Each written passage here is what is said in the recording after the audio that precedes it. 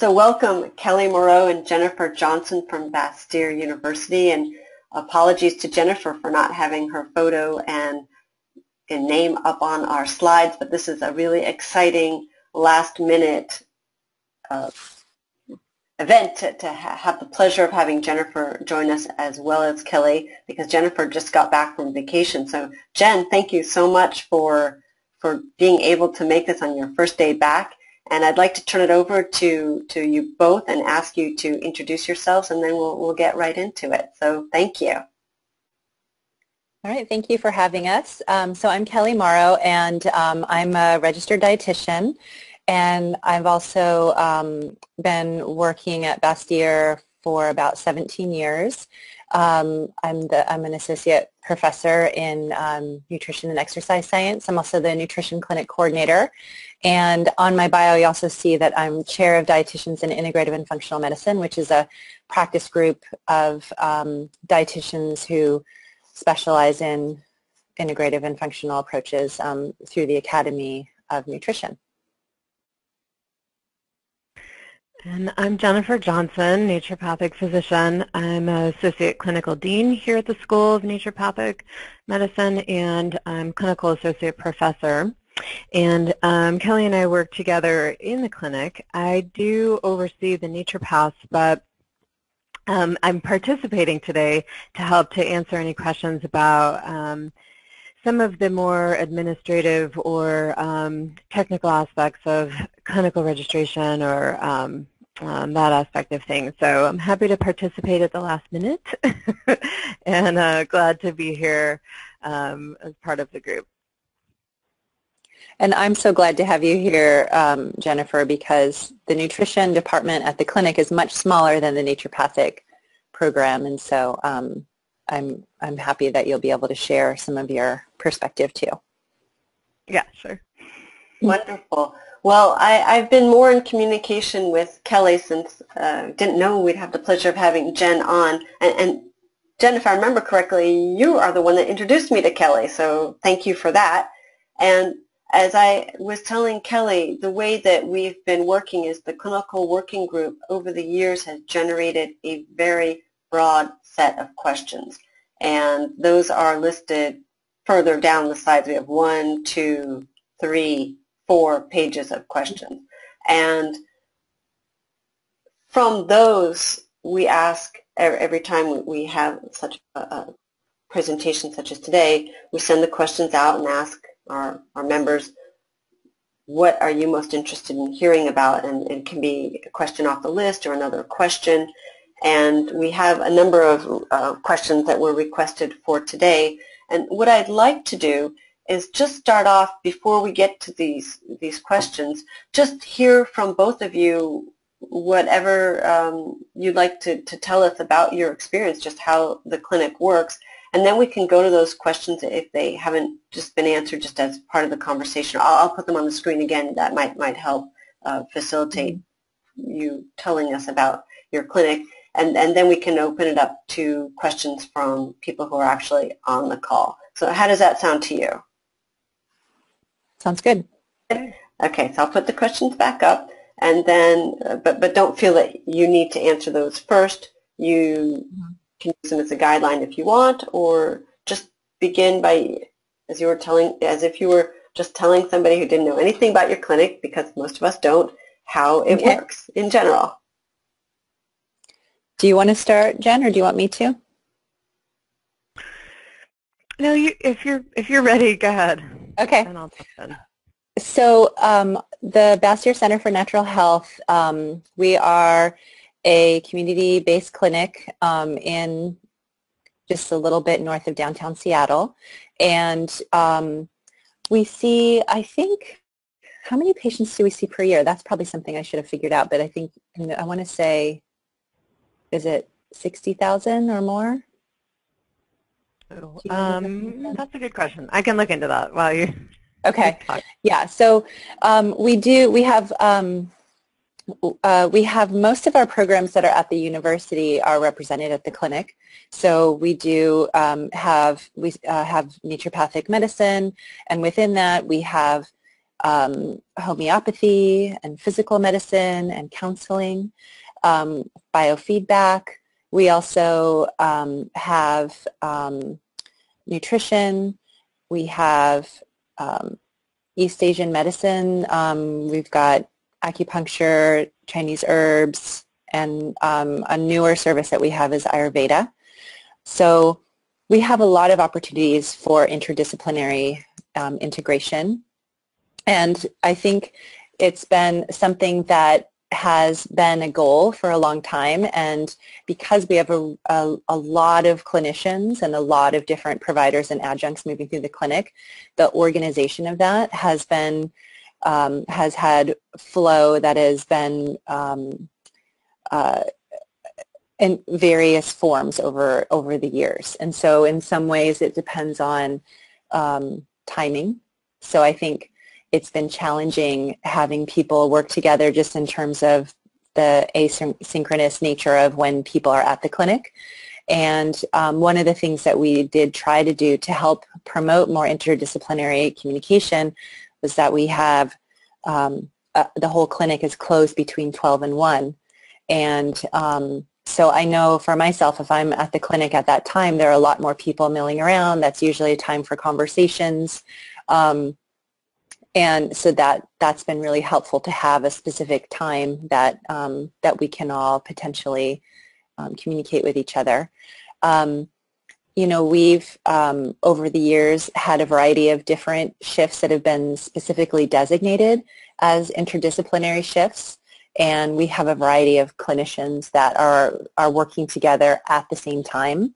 And in other instances, we have interdisciplinary teams that might not be working, say, on the same shift, but they're collaborating with each other. So a couple of examples would be our probably most long-standing was our immune wellness shift. And we've also, our cardiovascular and diabetes shift has been one of the ones that's really been going well recently, and we have naturopaths and nutrition on that shift. On the immune wellness shift, we've had naturopathy and acupuncture, and at sometimes in the history we've also had nutrition on that shift, or they just refer over to us. Our most recent integrative shift is our digestive health shift, where we have nutrition and naturopathy working together. And in some cases what we're doing is we'll actually have a nutrition student who's completed some of their rotations go and actually take that shift as an elective.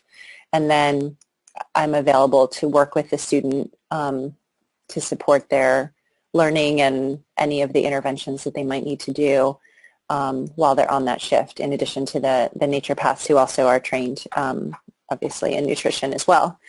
So those are the main intentional integrative shifts.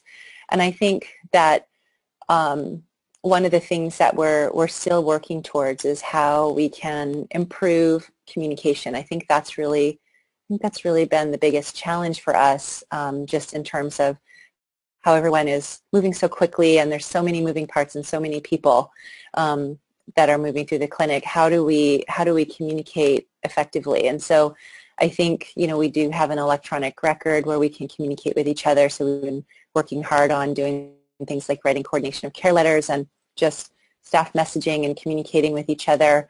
I have a few doctors that we actually text each other, but we don't text any HIPAA, or we stay HIPAA compliant. We'll just say, hey, do you have a second to talk? Or, you know, thanks for the referral. We don't list any names, but we'll say, I'm seeing your patient, you know, this afternoon. Do you have a minute to chat? So we've really tried to come up with some different creative ways that we can communicate with each other. But I think that's the piece that I think has been a challenge in just getting us to work together more. But it's definitely, there's a few different ways that we've been trying. Did you want to add anything about that, Jennifer, from your perspective in terms of the history of integration and?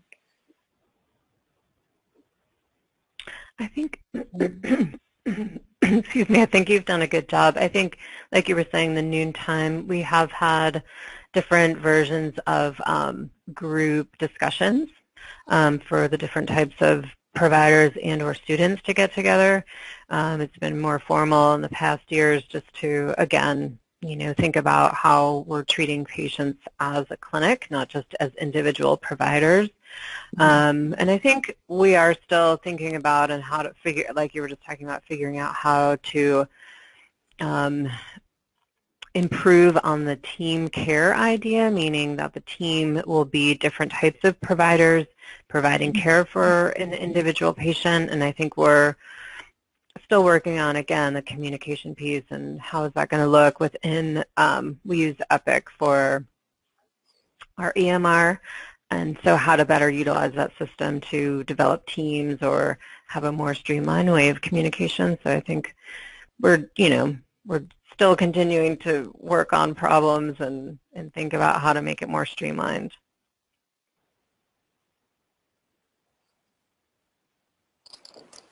Did you want us to go ahead and maybe address some of those questions, Beth? I think this would be a great time to pause and take some questions. And the questions came from, all these questions came from one person who's actually not on the call right now. So what I'd like to do is just open it up to our participants who are on the call, especially Steve has to leave at half an hour past, and I don't know if Martin has the same obligation. So if it's okay with Barry and Marcia, I would like to open it up, ask Steve first if he has any questions, and then Martin ask Barry and Marcia just because of time concerns. Barry, Marcia, does that sound good? Yeah, I'm okay. Okay. Yeah. All right. Steve, is there anything you'd like to ask before you have to get off the call? Yes, thank you for that. As you were speaking, I was writing down the question about how do you communicate with each other, and I was also wondering, do you have or do you run something like a grand rounds or have meetings with the various departments, the various specialties that you offer in your clinic? Is that something that you do or you find to be effective? Yeah, definitely, and Jen might be able to speak to this a little bit more. The naturopathic department does that a little bit more than the nutrition department has. I think one of the challenges is our campus and our clinic are about 45 minutes apart, and so figuring out, some of the logistics around that can be challenging. Personally, I think that if we can move to more of like a virtual format for some of this, it would make it a lot easier, because I find it's just difficult to get bodies in a room. And I've tried over the years many times to have a variety of different ways to engage and get people together. Those were some of the things that Jen was talking about, where we would use the noontime to try to have some organized meetings or grand rounds types of meetings, and it's just been challenging, I think, in this day and age to get people in one space at one time. Yeah, I think you have a great idea of being able to do something virtually, or even from the perspective of educating the other. I mean, something that we do here now, the acupuncture school is merged with a larger health science university, and so we're spending a lot of effort trying to sort of reach out and educating them as to what our profession does, but it also occurs just within the health professions themselves. Some don't know that pharmacists can provide immunizations, for instance, which I didn't know before either. But yeah, just a way to communicate what all the services are, and then wondering how, when a patient comes in, they're coming in for something very specific, which is they're looking for naturopathic care, or is it that they're coming in and they have an ailment and you're providing a variety of services to treat that, or maybe some sort of approach or protocol that would address, you want to get acupuncture with some nutritional counseling and a little bit of mental health counseling. Is that sort of how it runs? Most of most of our shifts are independent. So someone would come in and they would make an appointment with acupuncture, and maybe acupuncture would refer them to nutrition or counseling. It's only our cardiovascular, our digestive wellness, and our pain management that we actually have the members, the different people there at the same time. So other than that, and we do like our, well, for our diabetes shift, we do have a nutrition shift running at the same time, even though we have a nutritionist on that shift. But for the most part, people are coming in either on referral or self-selecting which modality they want to use. And then it's something that we've been working on too, trying to educate the students and about referrals, and trying just to get everybody comfortable with what everybody does at the clinic so that they can take that broader view. I think it helps to improve the patient experience and also can help bring more revenue to the clinic if we keep people in the clinic. Great, thank you. Did you want to add anything, Jennifer? Well, we also have for the community, in lieu of a grand rounds, I think, is it quarterly or twice a year, there's a panel discussion amongst different providers talking about a clinical case or a clinical presentation. What did they present on IBS recently?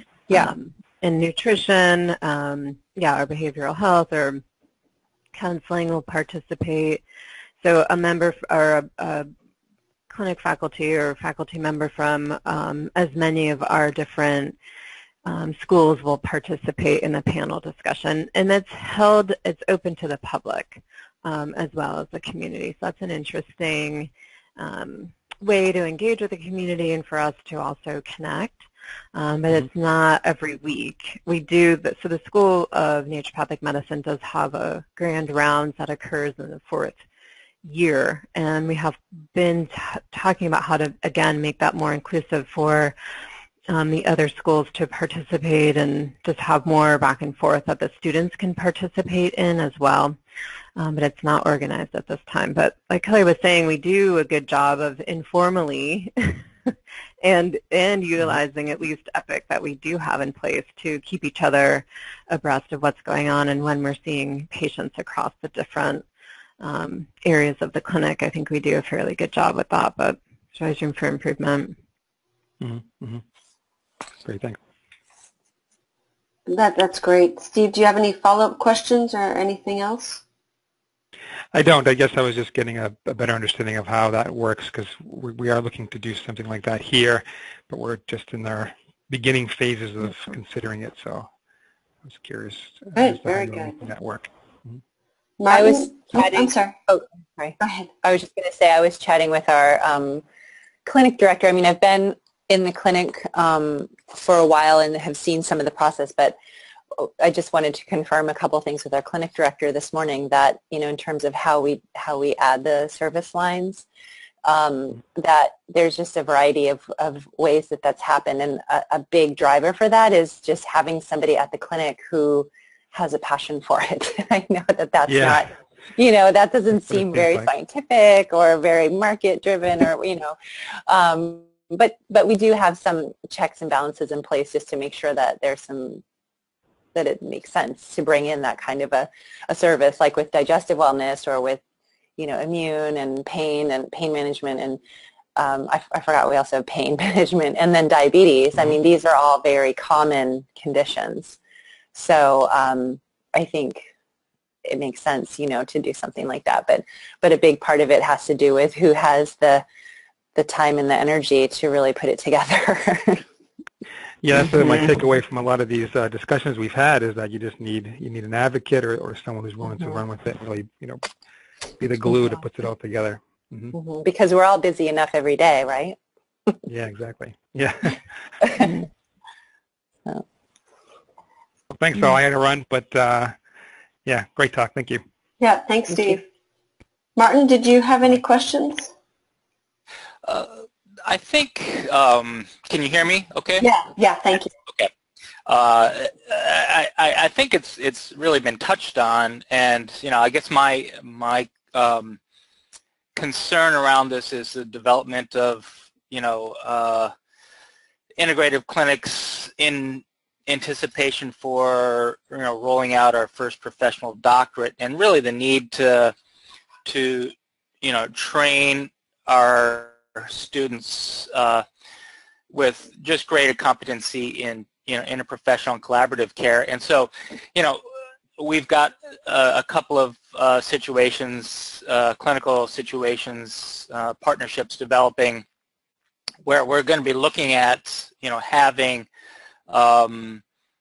students and acupuncture supervisors, along with whether it's maybe an MD or another nurse practitioner in these settings, ideally working in tandem, doing kind of grand rounds, and mostly just wanting based on your experience, just basic information around logistics and ways to handle that. We did this a long time ago with OHSU, and then this was probably 15 years ago, and it only lasted for a while. And I mean, there's challenges. It's going to be logistically, it's more challenging.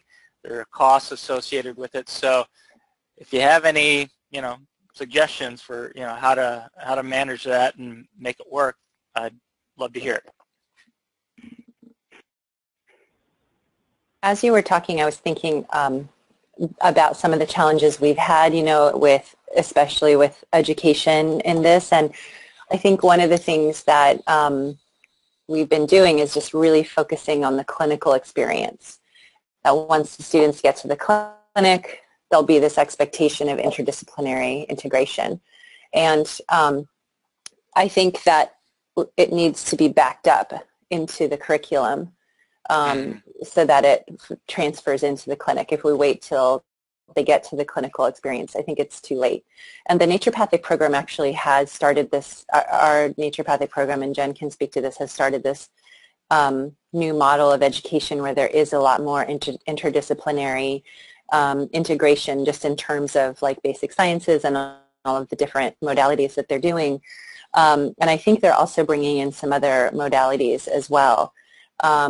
And so I have a class where I bring in a panel of different modalities to have the students work together, and I try in case studies to bring in, who would we collaborate care with, and what's something, what do we do in nutrition and what do we refer out for. So just trying to make it that it's mapped throughout the curriculum and not just at the end, I think helps. Okay. Yeah, I don't know what else I can add other than saying that, yeah, if it's housed in a class, some aspect of it is housed in a class, and it's much easier to track. And like you're saying, Kelly, it's nice to have it as soon as possible in the student's education, but we're still trying to figure out exactly how to manifest that. Like you say, we do cases and we do have basic science and the clinical sciences professors working together in the classroom, so that's a different level of integration, but yeah, there's always more to do. Sure. Okay. Thank you. Great. Thank you. Thank you for answering those, and thank you for asking. Barry and Marshall, I'll turn it over to you. Ask your questions. Perhaps then we might want to go to some of the requested ones. So, yeah. My question has more to do with the issues about where patients should be seen when they can't be seen simultaneously, or don't want to see individually different providers, both from a scheduling standpoint, but also as a well, NDs do nutrition, they do acupuncture. How do you sort all that out so that everyone's happy? I think one of the challenges we've had is it's really difficult, even though it sounds like it would be awesome to have people see multiple providers at the same time. Typically, it doesn't usually work. There's usually an agenda, you know, that providers have, or maybe agenda is not the right word, but there's a flow to an appointment that needs to happen, and like the naturopath in the primary care has a lot they have to do and accomplish, and so even when we have nutritionists on the shift, I heard this at a conference, and I think it really is a nice model to think of, is this concept of the warm handoff, which means that you might have the primary service that they're seeing, and then there might be pieces of another service like nutrition or counseling, where maybe they would have, you know, the primary visit would be the naturopathic visit, and then there would be like a handoff where they'd say, okay, these are the things we think are important. Here, the nutritionist is right here. Go and talk to the nutritionist for, you know, 15 minutes, and we can just talk about this one thing. And the value of having the nutritionist involved like that, or the counselor, is that they might have had some of the background from the appointment. They can just chat with the provider. They don't have to do the whole, you know, detailed intake. They can do these little bursts of education with a patient while they're already there. And if there needs to be more intervention, they can say, okay, well, let's do this and get you going on this and have you come back. But you know, we also have a program in nutrition where we train psychology. They get a master's in psychology and nutrition. And what we found is that it's really difficult to do both of those in one appointment. So this idea that you can do it all in one appointment, I think it's challenging. I mean, maybe if someone had some needles in them, they could get some education, but maybe that's also defeating the point of getting acupuncture. So if there is this opportunity for warm handoff situations, and that if we think about appointments in flexible ways, I think that the model can work pretty well. And I've heard of other clinics who are doing it like that. You know, if there's social work, or if there's counseling, or nutrition, even if it's physical medicine or something, they might be able to just go get an adjustment, or, you know, whatever it is that they might be able to do in that warm handoff kind of way. Yeah, I would just reiterate. Go ahead. Go ahead. No, go ahead. Well, ideally, I think that's true, and I think it works that way a lot of times, but it can also, it's hard not to step on toes when that's one person's specialty, but someone else's has training in it. So let me just use the example of NDs and nutrition. So NDs take a number of nutrition courses, and that is a base for where they start commonly, as opposed to the nutritionist, because we also have a nutrition program here. So how do you, it's a very sensitive area. Just like with how do we play nicely in the sandbox? Yeah.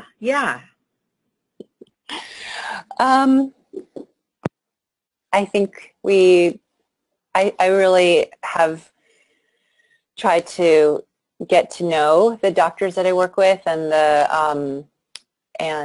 we also, I think a lot of the referrals that we get from the NDs are patients that need a lot more hand-holding, or are very complicated in terms of their needs. Like they have a lot of food sensitivities and, you know, other needs that takes maybe more time than they might have in the average naturopathic visit. Maybe Jen could speak a little bit more to that, but I think from the nutrition side, we try to be very conscientious about our role as working with the doctors, like not contradicting care, and also one of the big sticking points has been about dietary supplements, that we recognize that we both have that in our scope, but at the clinic we train our nutrition students that if a patient is under the active care of an ND, that we would treat that like medicine and let the NDs take the lead on that. And if we had any suggestions, we would communicate that with the NDs. And so we've basically just come to some agreements about how we work together. But and there are some NDs who don't really refer very much, and there are some that refer a lot. So it just has to do with how much the providers want to practice in that way.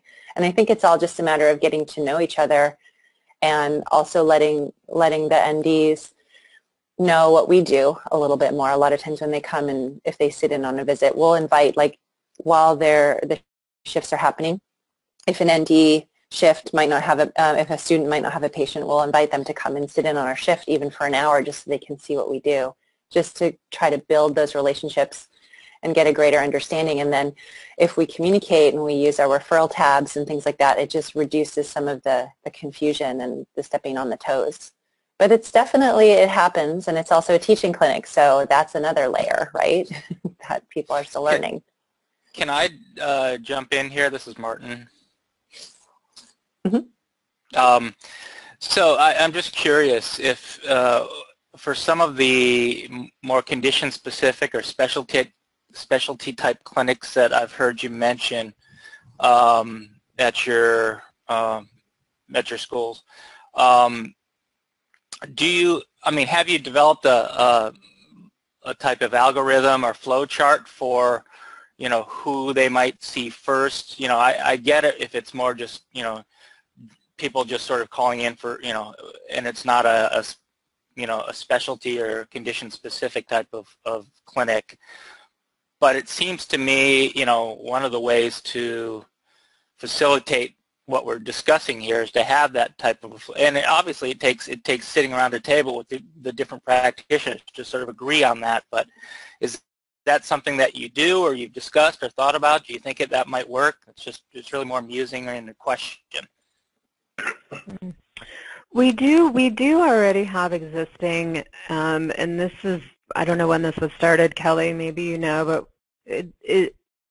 I believe it's only in the naturopathic clinic. We have a Welcome to Wellness visit, which is a free get to know the clinic visit. The student clinician and the provider explain about the entire clinic to the prospective patient. Because in Washington, naturopaths are recognized as primary care, we are doing quite a lot of medical management, and so oftentimes don't have time to go through nutrition or think about how to counsel patients about stressors and things like that. We just genuinely don't have time. So that helps with referral, I think, to the other providers. But the Welcome to Wellness visit is really a nice whole, placeholder for the patients just to understand what it is that we provide. And then really we will provide our opinion and our thoughts about where the patient should go, but ultimately it's the patient's choice. So patient can call and start at any point in the clinic that they feel connected to. And our providers are trained and will refer out as needed to other, other parts of the clinic, other providers. So what we have in place is working. It would be interesting to think about an algorithm or something else, but we do at least have a free, non-committal way of patients learning about what we can provide. Yeah. So, and Jen, you know this, we have slightly different, but it's an integrative shift, but they are only seen for assessment. There's no recommendations given, but they're seen by multiple providers. So basically it gives them an idea of the different types of disciplines we offer, and there's no charge for that visit. They just come in, they see a chiropractor, they see an ND, all students, an ND, they see an acupuncture and acupuncture student, and they see a dental hygiene student. So, what school are you at? University of Bridgeport. Oh, okay. But it's a little bit of get to know you, but they do an assessment and, you know, decide who they make a recommendation to the patient who they think they should see first for a regular visit. Patient obviously gets to decide, but it does come with a recommendation. I think that our patient services reps will make recommendations when people call in. And there are, you know, because we run shifts, many shifts at the same time, nutrition shifts are running at the same time as the naturopathic shifts and many times acupuncture. We've had people come in to our nutrition shift and say, oh, I thought I was seeing a doctor. And then we can say, well, let's go see if there's one you can see. And you know, occasionally that happens. But, you know, there's often, even if they have you know, an issue that needs to be seen and evaluated by a doctor, sometimes we can give them some nutritional advice around that and then, you know, hand them off. It just depends on the person.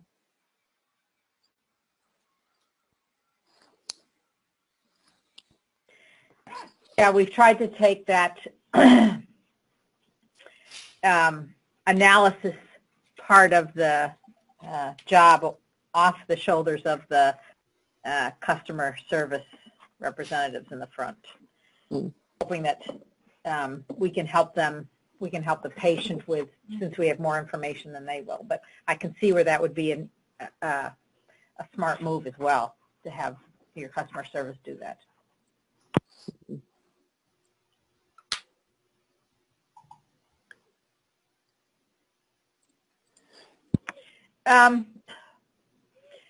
Are there any concerns or things you would change if you could in terms of the documentation that's shared among all of the different disciplines? I just wish we had a better way to communicate with each other in a HIPAA compliant way in real time. I just have this dream of having some sort of system where, say we're running like 3 naturopathic shifts, a nutrition shift, and a counseling shift, and an acupuncture shift. If everyone could log into a system and go, hey, I've got a free hour. Hey, I've got this patient with this. Who should I send? You know, like just, it's sort of like Facebook or something that we could all be on communicating. I think it would be awesome. I just think the communication piece overall is the biggest challenge in all of this. And I think there's opportunities for technology. I'm not technologically savvy to design anything like that, but I mean, I've heard that there are some programs like that, but I haven't seen it. And I mean, I think in terms of our electronic health record, I wish that we could customize it more, but it's hard. We have, like like Jen said, we use Epic, and we don't have as much control over, you know, what everything looks like. I think for the most part, that's helped us a lot in terms of just cutting down on additional charting and whatnot. But I just think the communication piece, that would be my hope. Thanks. I just want to mention that Ron Besh, who submitted these questions, is on now. He had difficulty with our... So Barry, if you want to ask any questions you have, and then in the remaining time we could devote to Ron's questions. I will. I don't know if it's a question or a statement. I haven't figured that out, so I'll just blurt it. Okay. Earlier on, there was discussion about the warm handoff and how helpful it can be for patients to have, you know, flexibility in the appointments to, you know, even temporarily, or not temporarily, but partially address budding concerns, or allowing the ability to go speak to someone about something in a consult fashion quickly. But the operations part of my cortex started shouting when I heard that, because it seemed as though that could result, that kind of ideology or that approach could run up against difficulties that come with scheduling. I mean, everybody's got a schedule, typically anyway, and and if you operate under a premise that, well, I'm sure, you know, Joe's available, let's go down and see if we can talk to him, oftentimes you're going to be disappointed, and you'll have a disappointed patient in tow because Joe's got a schedule and he's not available. I'm curious if you've run into problems with promotion of a flexible approach in scheduling. Well, what we've often found is that, yes, obviously people have schedules, and sometimes, you know, sometimes it works out, sometimes it doesn't. And there's also a model that I've seen with other clinics where they might have providers that are more floating and not, you know, maybe not the doctors aren't floating, but maybe some of the other providers like social workers and nutritionists and such are floating, knowing that they're there for the warm handoffs, and you can do billing in those circumstances around like 15-minute increments and things. But I also, one of the things that we do frequently, if there isn't an appointment available or nobody's available for anything in depth, is that we can often find somebody to introduce to the patient and say, we don't have time to meet with you right now, but I just wanted to introduce you to Dr. Johnson, or I wanted to introduce you to the nutritionist, so that they have a connection for when and say, yeah, if you want to go and schedule, we can have you come back here, you know, shake your hand and meet you, just for that personal touch. And oftentimes people can just step out for a second and do that. Or there's a student. So it's just some sort of personal touch. I appreciate that. That helps. That's good. That's good. That's a good answer. That helps me understand. Thank you for that. Well, this is wonderful, and our timing is working out very nicely. So, Ron, I'm really glad the last link that I sent you was able to work. Glad you're on the call. Your questions are on the screen, and we have 5 minutes left. So why don't you take it from here, Ron? Sorry you missed the presentation, but it is recorded.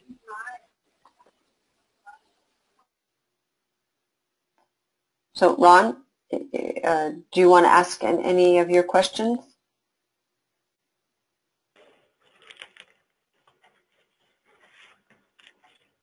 So, I know Ron is on, and maybe he's I don't really know, but having trouble being. Maybe he doesn't. Oh, okay. Well, thank you very much. I hope you all can hear me well. Sounds like there may be some connectivity. Can you hear me okay? On and off, Ron, but we hear you now. Okay. Sorry about that. I'm walking. Okay. Mine is more about determining the fee service line. I guess the questions, you could just answer those.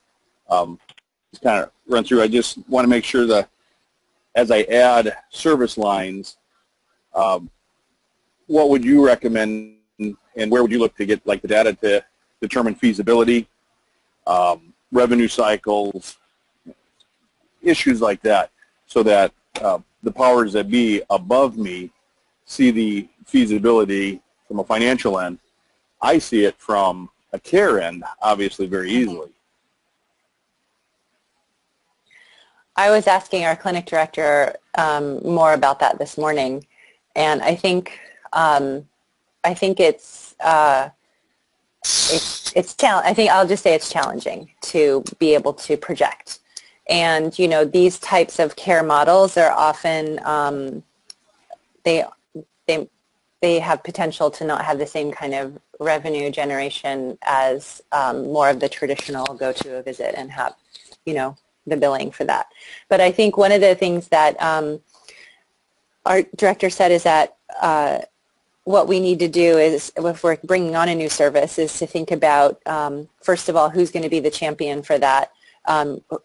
Really looking at, I mean, market or insurance. Is insurance going to cover this in any way? Are there creative ways? I mentioned with nutrition, we can bill in 15-minute increments, so that can make it really easy.